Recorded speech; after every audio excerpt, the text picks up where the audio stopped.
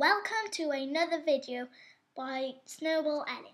And today I'm going to be showing you how to make a scratch game, sorry.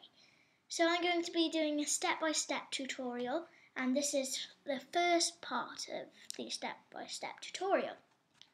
So as you can see, I'm in the Scratch editor.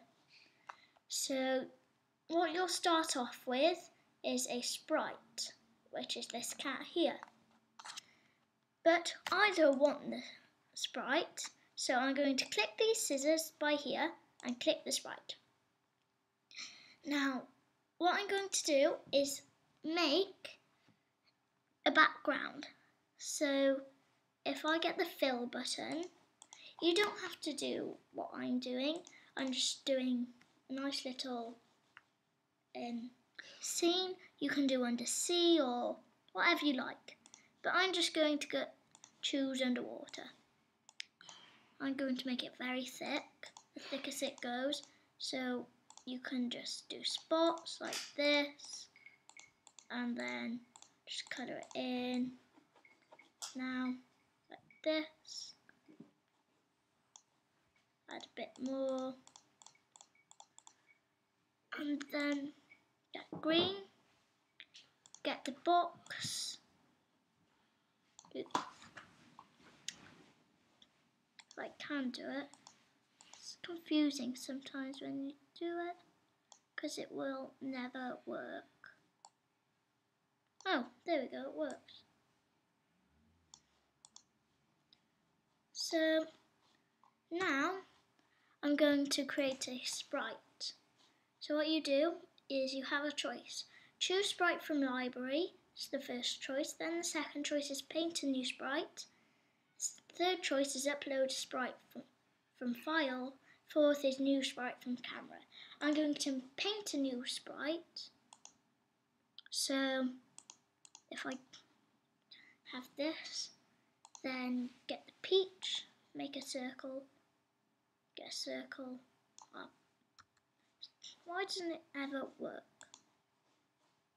Circle. There we go. So I'm just going to make a simple person.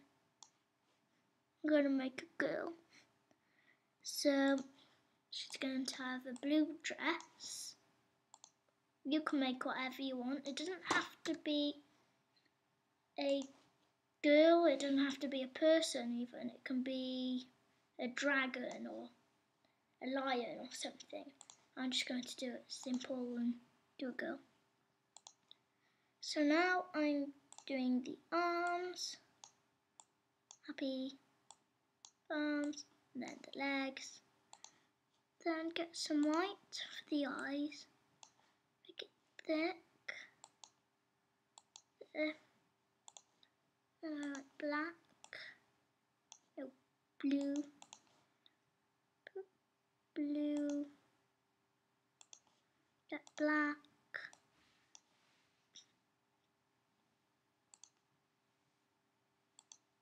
And a big happy face, and all you need to do now is give her the hair. There we go. And if you want to name your sprite, you go and press the I. I'm going to name her Girl, as it's girl. And that's all you have to do. Now, if you want to control her, go into events, go to press when green flag clicked, then go into controls, grab the forever, then put if then in the middle of it, then go to sensing, go to key pressed, then what you're going to do is press the right arrow, go into motion, grab the change X by 10. Now, it might not work, yeah? Right, now she can go right. Now I'm going to duplicate this, change the right arrow to the left arrow, and then put it by -10. So now she can go, if I press the green flag, now she can go left and right. But I don't want her just to go left and right, I want her to go up and down as well. So I'm just going to duplicate these.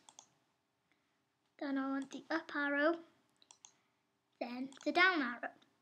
But you don't want the change X by 10, you want change Y by 10 or -10.